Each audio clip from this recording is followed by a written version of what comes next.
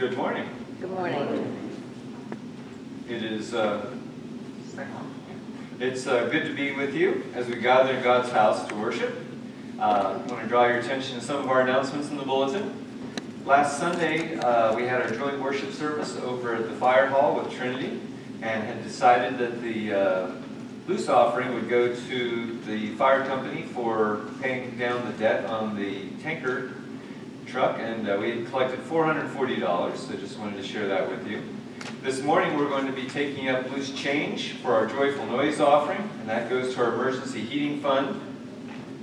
Also, after worship this morning, we'd like to ask people to stay behind and to help set up tables and chairs for the salad bar. If you are looking at the chair carts, some of the wheels are deflated. I brought my pump over so some industrious person can pump up those wheels. And a lot of the extraneous stuff will have to come in here to the sanctuary first. Young people can handle that. But you guys are going visiting today, aren't you? Yes. Yeah? Okay. And that's our other announcement at 10:30 over at Trinity. Those who are interested in going and visiting with our homebound members, they'll meet at 10:30, have a devotional, break up into groups, go out and do the visits, and then come back and share their experiences. Friday is the salad bar, so don't forget to let everybody know about it.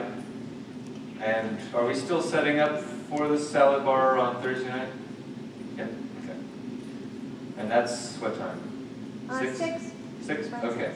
So if we can get the tables and chairs set up now, then that'll make it a lot easier on Thursday night to do the finishing touches and make the turkey salad. Next Sunday, the youth group is going to Haven Ministry Shelter in the afternoon. There are more announcements on the insert in your bulletin. Next Saturday, the Presbyterian is having an educational event. There's information about it on the bulletin board. If you are interested in going along, you can let me know and I can sign us up, or you can go online and sign up there.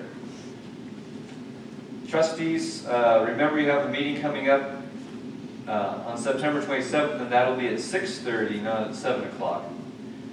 Our annual cookout on Ritzman Ridge will be October 7th. We're going to have a couple of different people sharing music, but especially Bethany Goshorn is going to come. She's going to be our primary performer and share her music with us, so spread the word on that. Both Tom and Janet are sick today, so Tom wasn't able to make it in, but he said if you need Wise gift cards, please contact him this week. We are collecting items for the bingo games at Brookline and Locust Grove. They are very appreciative of the gifts we dropped off recently. And so this month we are collecting body wash and deodorant. Last week, Nancy went to the food pantry and delivered our donations for them. There were about 15 pounds of supplies. This month and through October, we are going to collect shampoo, dishwashing detergent, and laundry detergent. And please continue to pray for the children at the Mission of the Good Shepherd in Belize, Central America. That's listed there. Are there other announcements? We pray for Burl. Oh, okay. Burl is still sick, so please keep her in your prayers.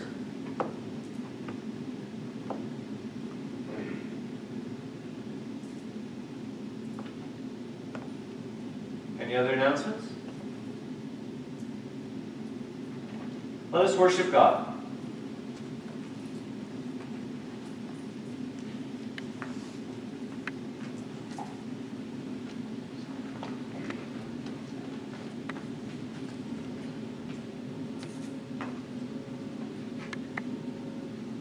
While Patty is ringing the bell and getting ready to come up, there is one more announcement. We are getting ready to put together the information for the memorial signboard for the people who donated money to our church sign. This is not in alphabetical order, I apologize, but if you made a donation, please look over this list, check spellings, check the way it's listed. If there's any changes you want, please let us know.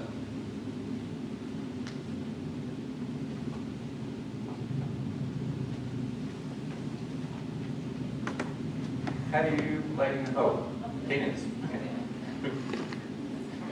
Come on, Patty, can't you do everything? Maybe, but it'll be a stretch. The true light, which enlightens everyone, has come into the world. To all who receive him, who believe in his name, he gives the power to become children of God. Let's continue with our call to worship. Our steps are made firm by the Lord when he delights in our way. Though we stumble, we shall not fall headlong, for the Lord holds us by the hand. I have been young and now am old, yet I have not seen the righteous forsaken. They are ever giving liberally and lending, and their children become a blessing. Let us pray. Merciful God, righteous judge of all, you sent Jesus among us to seek and to save those who are lost. Grant that we, like Zacchaeus of Jericho, may eagerly seek the Savior, joyfully welcome him into our homes and lives, and gladly do what is pleasing in his sight. We ask this through Jesus Christ our Lord, who lives and reigns with you in the unity of the Holy Spirit, one God, now and forever. Amen. Please stand. The peace of Christ be with you. And also with you. Let's share God's peace with one another.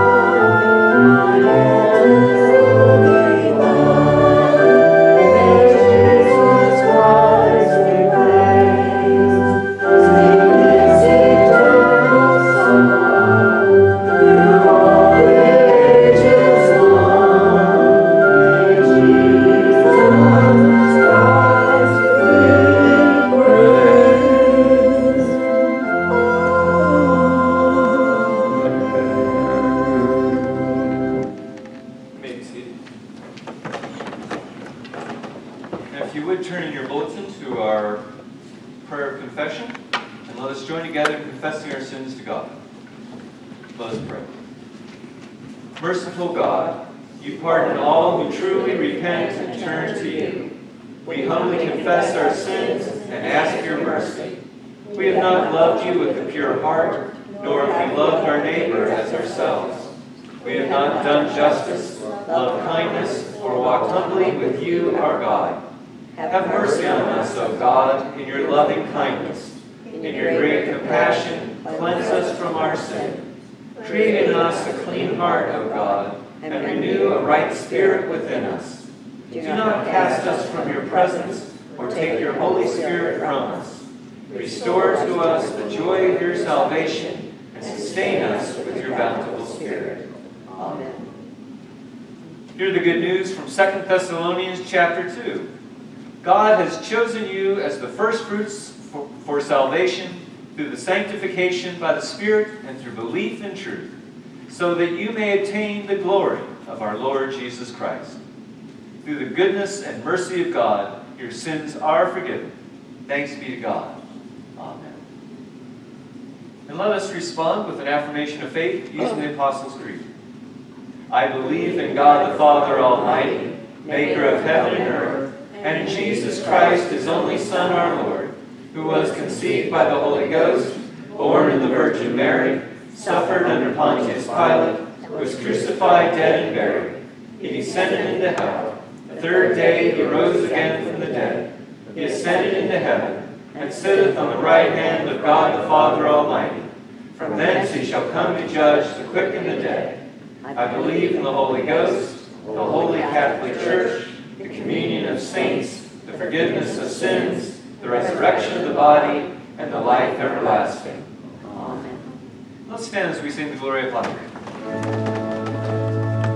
Glory to the Father, and to the Son, and to the Holy Ghost, as it was in the beginning, is now, and ever shall be, world without end. Amen.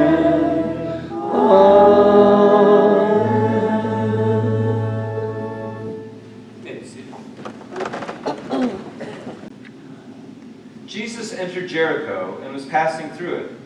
A man was there named Zacchaeus. He was a chief tax collector and was rich. He was trying to see who Jesus was, but on account of the crowd he could not, because he was short in stature. So he ran ahead and climbed a sycamore tree to see him, because he was going to pass that way. When Jesus came to the place, he looked up and said to him, "Zacchaeus, hurry and come down, for I must stay at your house today." So he hurried down and was happy to welcome him. All who saw it began to grumble and said, "He is gone to be the guest of one who is a sinner." Zacchaeus stood there and said to the Lord, "Look, half of my possessions, Lord, I will give to the poor, and if I have defrauded anyone of anything, I will pay back 4 times as much." Then Jesus said to him, "Today salvation has come to this house, because he too is a son of Abraham. The Son of Man came to seek out and to save the lost." The Lord always blesses the reading and the hearing of his holy word. I invite our young people to come up for this time together.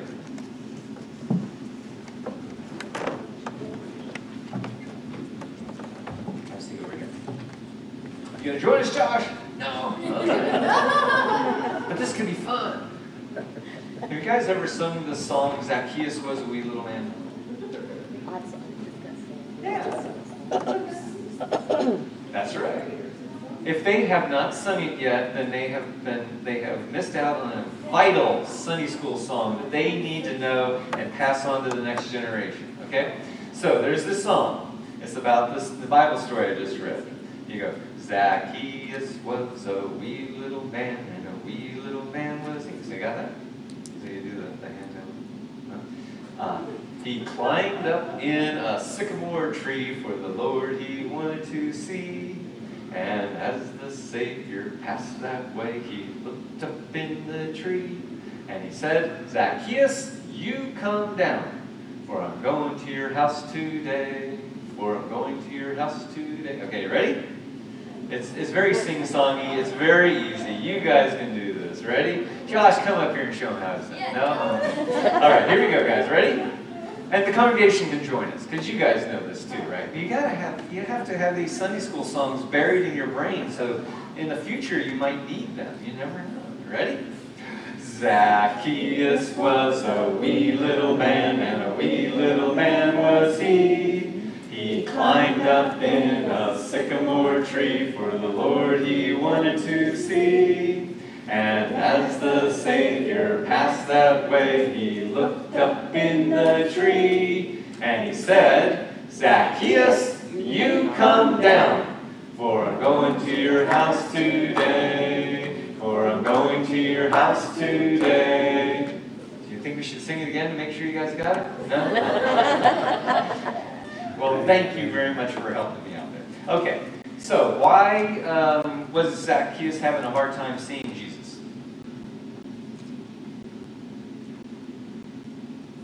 First part of the song. He's a wee little man. That's right. So there's crowds all along the road wanting to see Jesus, and he's short and he can't see past the crowds. So what did he do? climbed up in the tree so he'd be able to see Jesus. There's all sorts of things in our lives that we think might keep us from being able to see or to be with Jesus. For kids, sometimes that's the fact that you are kids. Maybe the adults don't take you seriously. Don't take you seriously. And you feel like you're sort of left out of it all. And you want to be able to do things in the church, you want to be able to do things for Jesus, but it feels like you don't have an opportunity. But today, you guys do have an opportunity, don't you? You guys are going to go on visits and to help some of our older members feel the presence of God and to feel God's love, and that's an important thing. So Jesus has found a way to get past all those things that we feel like keep us away from God, whether it's being Jesus or being small or not being taken seriously by anybody else. Is there anything else you can think of that makes you feel like you're not able to come to Jesus or to be a part of the life of the church? Okay, we'll be thinking about that. If you ever have one of those experiences, you don't have to climb a sycamore tree to see Jesus. Know that Jesus is going to come to you. Jesus will find you, and Jesus will connect with you. Just like Jesus came and found Zacchaeus and said, I'm going to go and visit with you today. Let's bow our heads and close our eyes, and let's pray together. Dear Jesus, thank you for loving me and for your promise that you will always find me and hold me close to you. Help me live for you each day. Amen. All right. Thanks for our time together. Do you guys want the activity sheets? Sure. There you go.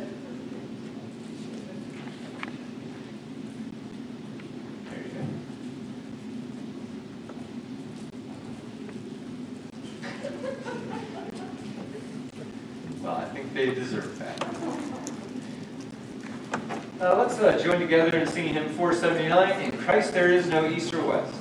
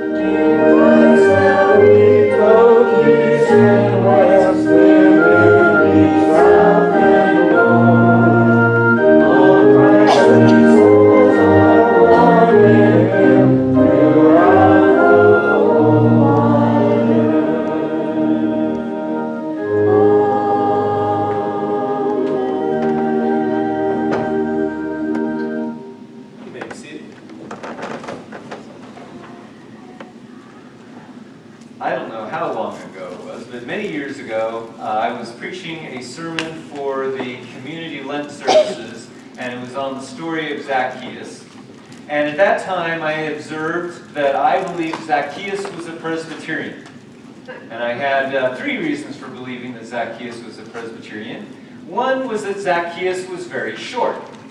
And the Presbyterian Church started in Scotland, and the Scots people are notoriously short, so therefore there's one connection between Zacchaeus and Presbyterians. The second thing was that Zacchaeus was a tax collector. And you may not remember this from your Presbyterian history lessons, but in the beginning, Presbyterians, both in Scotland and in America, did not collect offerings during their worship services.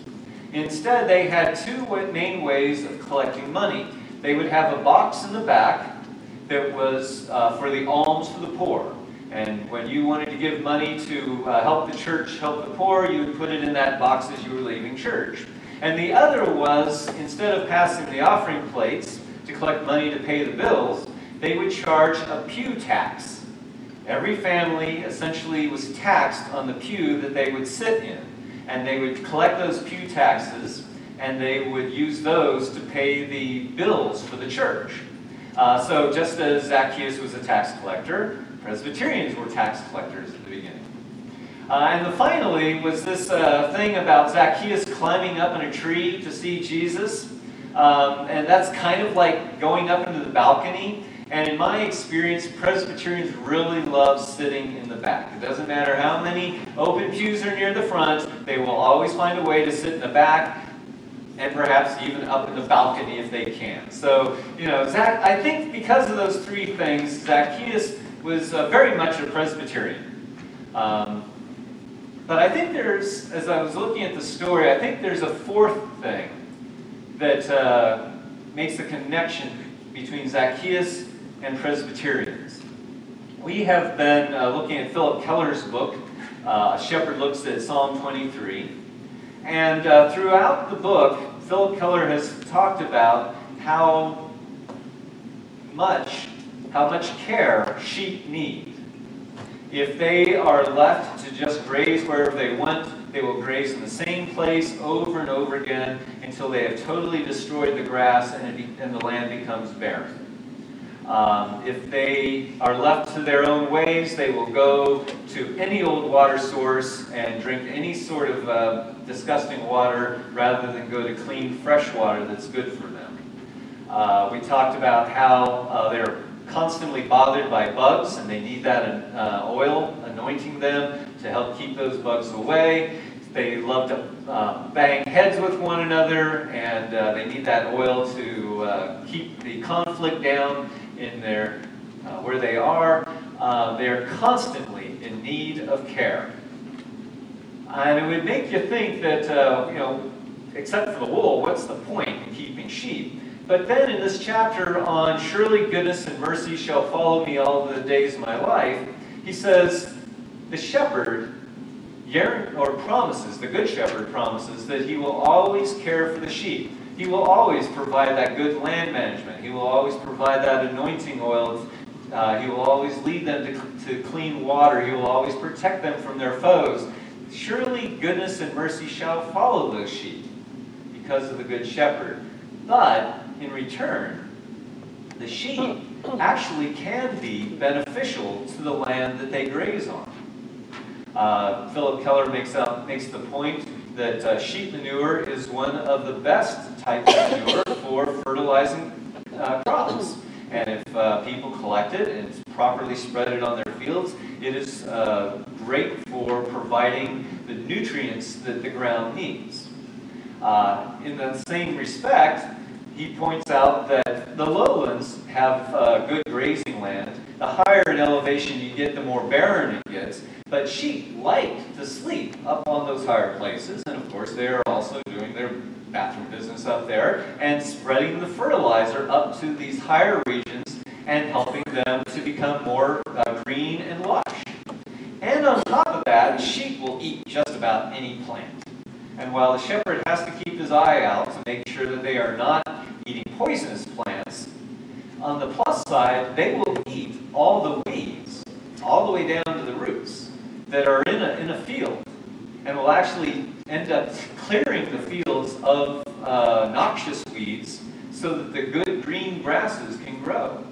And so ultimately, if the good shepherd cares for the sheep and manages them properly, the sheep in return will provide green, fertile grasslands, beautiful parklands for the sheep, for the environment, for other people to enjoy. So sheep can be a blessing because as the good shepherd's goodness and mercy follows those sheep and cares for those sheep, then they turn around and they spread it to the environment around them. Now, I'm not going to make any direct connections between sheep and people, but Philip Keller also points out the fact that our good shepherd, God, has promised that his goodness and his mercy shall follow us. We are like those sheep. We can be troublesome. We have this bad habit of following in habits, even though we know they're bad for us, and continuing to do the same thing over and over again unless our good shepherd directs us in the right path. We are pestered by major life problems and little annoyances, and they can drive us nuts. But when we trust in our good shepherd to be with us, he will help us through the big problems, and he will help protect us from the small problems, and he will give us peace and rest in our lives.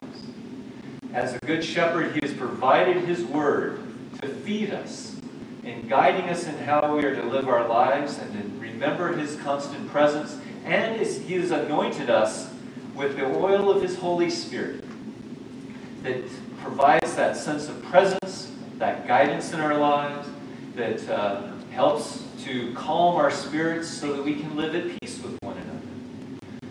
God, our good shepherd, follows us with goodness and mercy all of our lives, and he promises to always be there. And just as the sheep can turn around and be beneficial to the environment around them, when we experience God's goodness and mercy in our lives, then we can be a blessing to those around us, whether it's our community, whether it's our family, whether it's our workplace or our world. And we see that in the story of Zacchaeus. Zacchaeus is looking to see Jesus, and all he wants to do is see Jesus. He wants to know what Jesus is all about. But Jesus goes further. He goes to Zacchaeus, and he says, I want you to come down, and I want to spend the day at your house. Now, Zacchaeus is considered by the community a sinner. It's not because he breaks the law here and there. It's because he conspires with the Romans to collect taxes from the Jews, and he is considered very wealthy, which means he has been overtaxing his fellow Jews in order to get rich himself. He is a traitor to the Jewish people. And nobody else wants to have anything to do with him. But Jesus says, I have come to find people just like you. And in that action of saying, come down, I want to come and stay at your place, I want to spend time with you, I want to be present with you, Zacchaeus experiences God's goodness and mercy in his life, and immediately he responds to that. He talks about how he is going to give of his wealth to the poor in the community, and how if he has defrauded anybody, he's going to pay him back 4 times. Both kindness and justice become a part of his very being, and already he begins to be a blessing to the community around him. And this is an important thing for Presbyterians, and this is that 4th point where I think we connect with Zacchaeus as Presbyterians. From the very beginning, John Calvin, when he defined the Reformed faith of which the Presbyterian Church is a part, he made it very clear that salvation is not just about knowing that our sins are forgiven, knowing that we are God's child, knowing that one day we will go to heaven. For John Calvin, salvation is about experiencing the kingdom of God in our lives here and now. It's not just something we are waiting for to have to arrive one day. It's something that we should start to feel right now. And so he was very strong, and the Presbyterian Church has carried on that tradition of being very strong in caring for the poor, in working for social justice, in sharing the kingdom of God with others. We do not believe that we can make the kingdom of God come here on earth. That's God's work through the return of Jesus Christ. But by the way we speak, by the way we act, by the way we think, we can begin to live that kingdom life right now. But more importantly, other people can feel what it's like to live in the kingdom of God. They can feel God's goodness and God's mercy in their lives, because we live our lives day by day as if we are already in the important to the Presbyterian Church from the very beginning, and it's something that we need to continue to do in our lives each and every day. We have that promise. The Good Shepherd will show his goodness and mercy to us our whole lives long. Now, we need to start living that way so that other people will benefit from it too.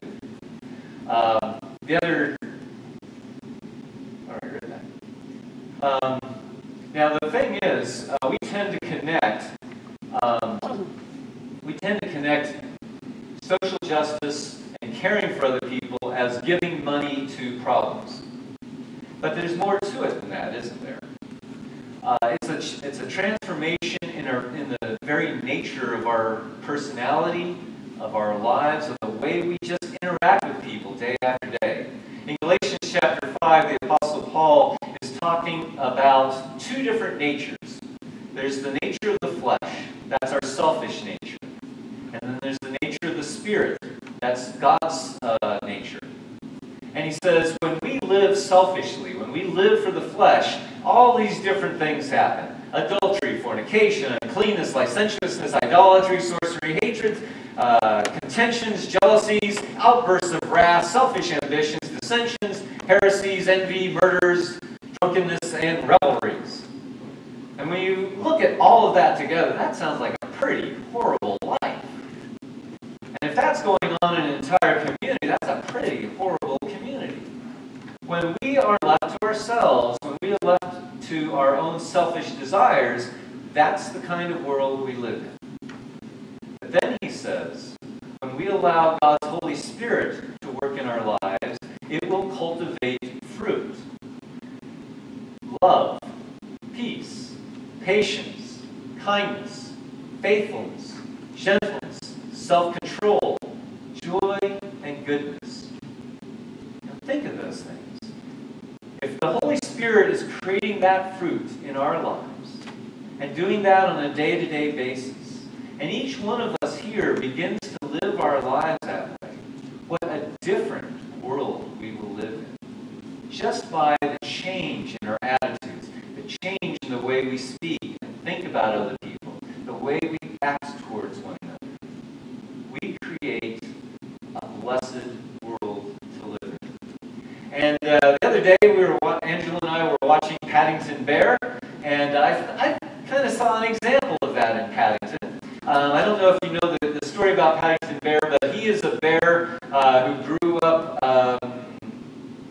and with a aunt and uncle, and then moved to England. And he's living in England with the Brown family. And in the second movie, it starts out with him narrating a letter to his aunt, explaining what London is all about, is like, and about his day-to-day life.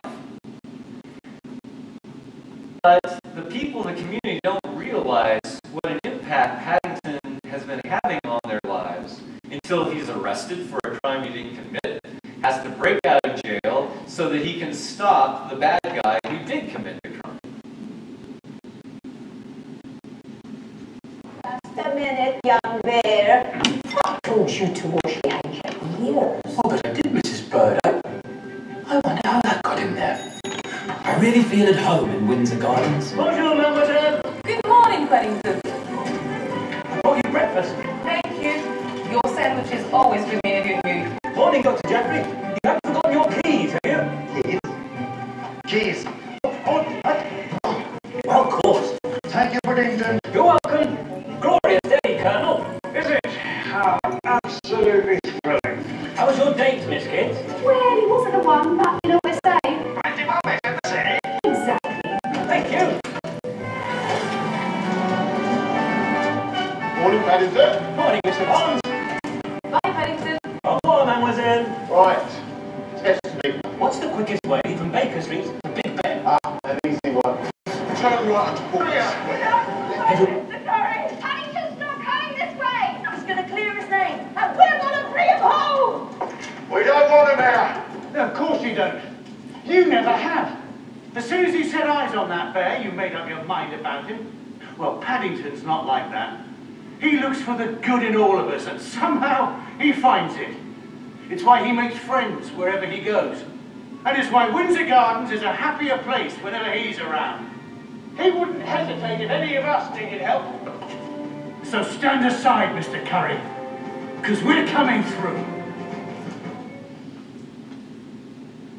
Paddington Bear had a positive effect on his community just by being himself, focusing on good manners, focusing on kindness of others, looking for the goodness in others. And he transformed that community he lived in. And that is what God is calling us to do. God has promised His goodness and His mercy will follow us and will be with us all of our lives.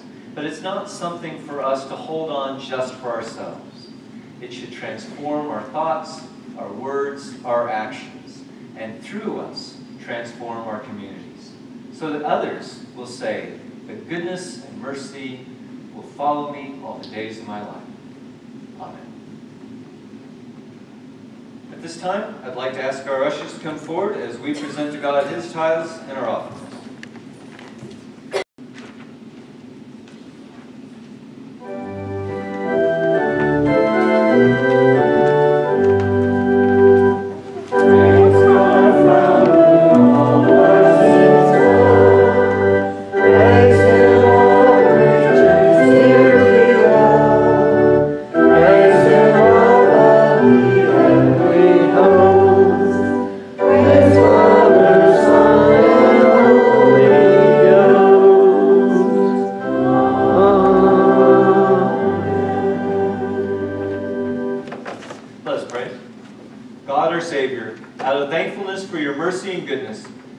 Dedicate our lives and all we have to your service. In Christ's name we pray. Amen. I invite you all to remain standing, and we'll join together in singing the insert in your bulletin, The Gift of Love.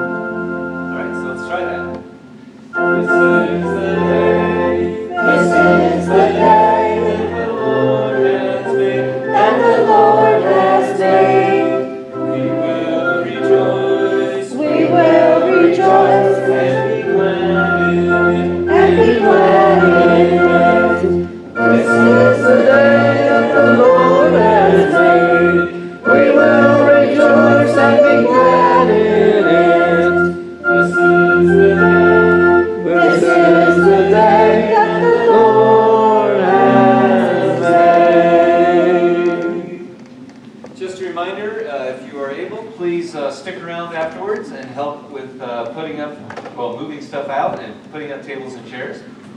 And now, may the grace of our Lord and Savior Jesus Christ, the love of God the Father, and the fellowship of the Holy Spirit descend upon you all and be with you all, now and forevermore. Amen.